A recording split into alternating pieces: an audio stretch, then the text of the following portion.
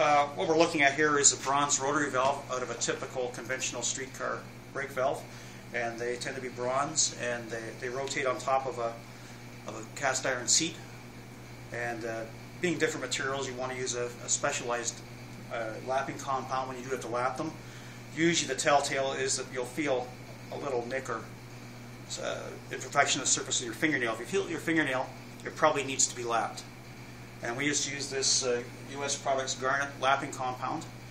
It's good for dissimilar surfaces like bronze and cast iron. And you set carefully set this on top of the, after cleaning of course, on top of the cast iron seat, and run it back and forth in a figure-8 pattern and rotate it. And after a while you get a nice smooth surface, and you clean it all off very carefully, make sure you get all the grit out of there with Varsol or some organic of some kind cleaning fluid. And when you go to reassemble, you use a high-quality graphite grease on the surface, a film on the surface. That's all you need. And then in service, you may end up having to add a little oil a couple times a year if the valve starts running stiff. But my opinion is these should come apart and be cleaned and lubricated once a year. You tend to get pipe scale and pipe powder building up at that point, and it tends to dry out the lubricant. And at that point, you may start to get scratches, especially if there's rust particles from the pipe in there.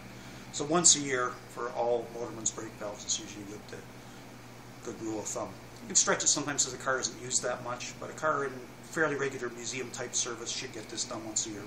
Same thing with the emergency valves, relay valves. Any critical valve like that should come apart for inspection.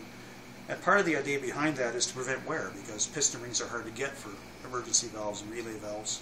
These parts are hard to get, so you want to prevent wear as much as possible. So if you have a strong preventative maintenance program, you reduce the wear, reduce the number of parts needed.